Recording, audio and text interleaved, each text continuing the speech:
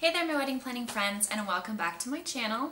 If this is your first time here, thanks so much for clicking on my video. I'm Emily Summer. I'm a wedding planner based in Montana, and I make weekly videos on wedding planning tips and advice. So today's topic is a fun one, and we're going to talk all about wedding desserts. So if you don't want a wedding cake, what your options are outside of that, how to have a fully styled wedding dessert table, and everything in between.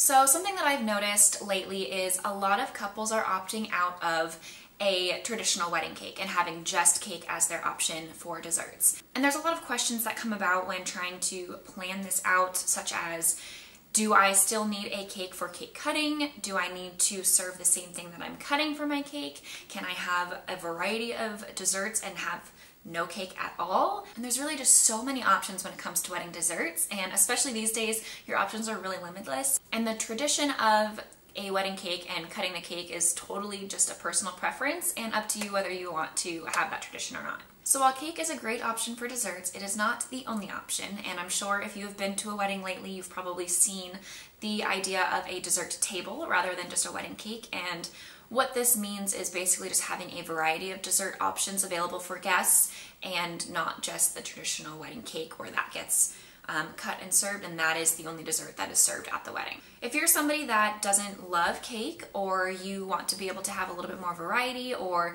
say you guys love cheesecake and that's what you get every time you go out to eat and that's your dessert choice and that's what you want to have at your wedding, I think that's great, and the more ways that you can personalize and kind of customize your wedding, the better. So here's some tips if you want to go more of the wedding dessert table route.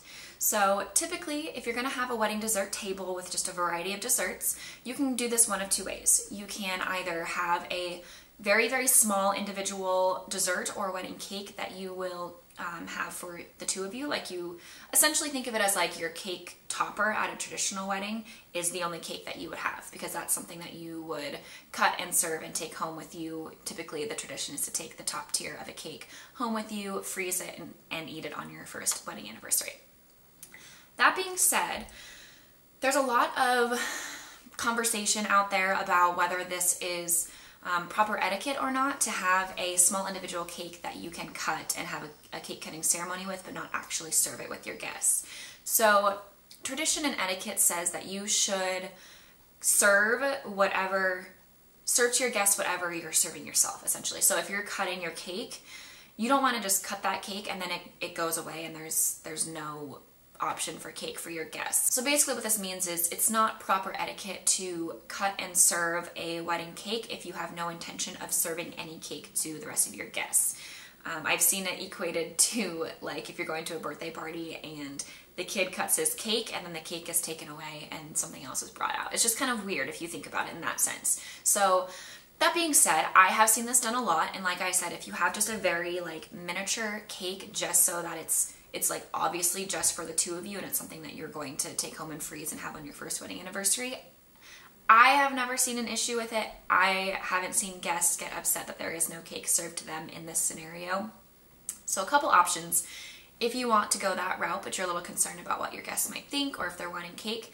What you can do is have a beautiful stylized small cake for you guys to cut and have the same type of cake in sheet cake in the back. So that is what you would cut and serve for your guests, not the actual physical cake that's on the table. That's the nice one. So that's an option to have, kind of a cake option for guests, but not actually have to go in and cut your beautiful stylized cake, especially if you don't have a professional baker or somebody there to cut for you. That way you're still serving essentially the same thing that you're cutting, but you don't have to, again, go through that whole process. Another option is to just forego cake altogether if that's not your thing. If you guys don't love cake, you don't need to serve it, and that's totally fine. And if you're going to build a wedding dessert table, then you just want to make sure that you have some varieties for guests. So kind of a good rule of thumb is you don't want to have too much variety so as to make it difficult for your guests to choose what to eat, or they're going to load up their plates and then waste half of it, and then you're left with, you know, tons of leftover desserts at the end of the night. A good rule of thumb is to have about 5 options. 3 to 5 options, I'd say, are pretty good at most weddings. Some pretty standard ones are like small brownie bites, lemon squares, and some kind of like truffle. Obviously, there's plenty of more options than just that. And cupcakes are also a great option as well.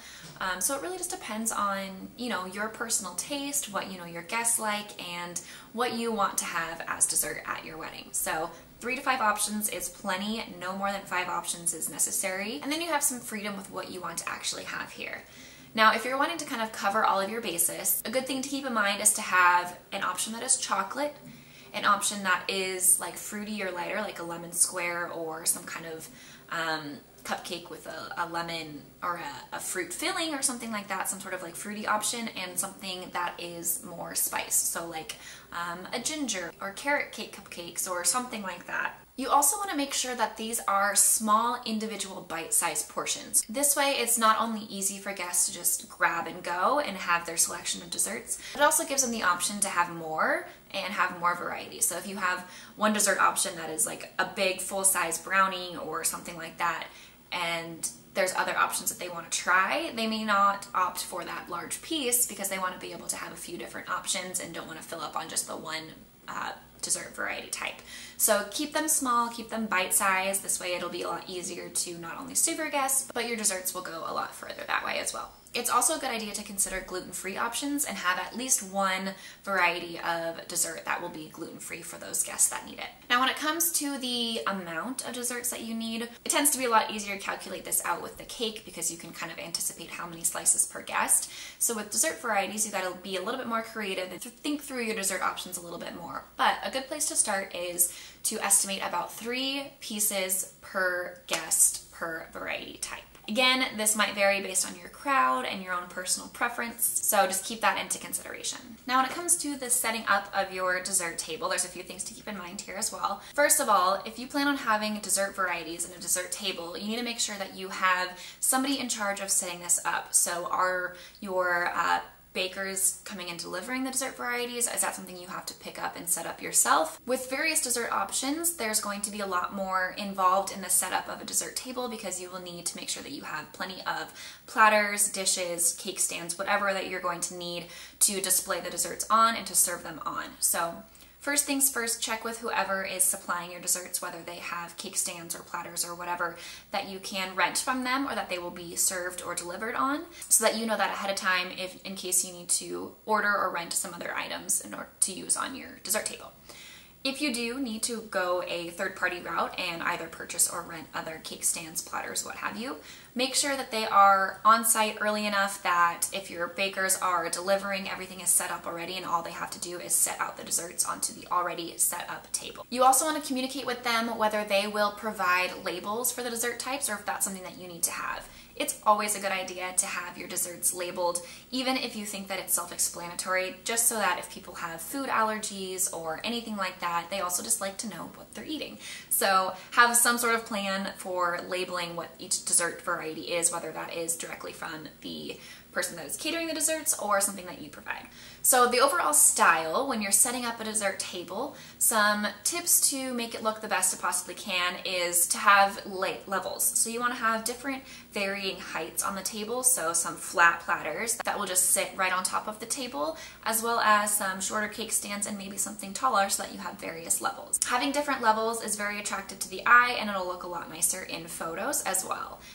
Keep in mind, the dessert table will likely be heavily photographed, and if you plan on having a small cake that you're going to cut, you're obviously going to get pictures taken during that moment, so you want to make sure everything looks really nice on the table and something that you will like to see in pictures. Florals go a long way on your dessert table as well. Something that I do a lot is if you have flowers at your ceremony that are in loose vases, things that are going down the aisle or around your arbor or whatever it may be that are in individual vases, or even a piece from your arch that can be repurposed at the dessert table.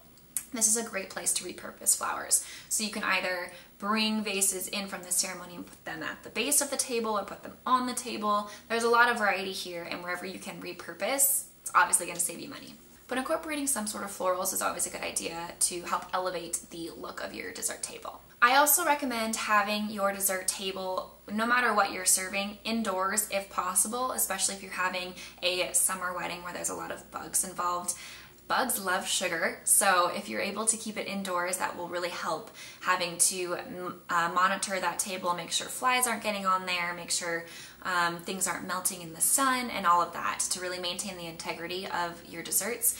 Keep it indoors if you can. You also want the table to be in an easy to access location. So if you're thinking about a lot of guests going over to the table and potentially a line being created in order to get the desserts that they want, you want to make sure it's in a space that isn't going to be right next to guest tables or in a space where a line can't be formed or things will be really cramped. So keep it in an easy to access location with a lot of extra space around it. Let's talk about tastings for a second. So say that you've got some ideas in mind for what you want to have for your dessert table. You've got a few various options in mind and potentially you're having a cake as well. You can go to multiple cake tastings. So you can try multiple desserts if you want to do that, and I think this is a pretty big incentive for having multiple dessert options and a variety of desserts for a dessert table as opposed to just a cake, as you can try all the things that you want to have. And it's okay to go to a couple different places and try different cakes. That being said, some places will potentially charge you for tastings if you haven't officially booked them yet, and a lot of times if they do charge for a tasting, that fee is taken off of your overall catering bill when you place an order with them. Another little tip, if you are serving cake, no matter the size, make sure that you have a cake knife and spatula. So if you plan on having the whole cake cutting ceremony and have it documented, you don't want to be doing that with plastic utensils because you forgot about the fact that you need something to cut the cake with. So add that to your list of things to make sure you don't forget.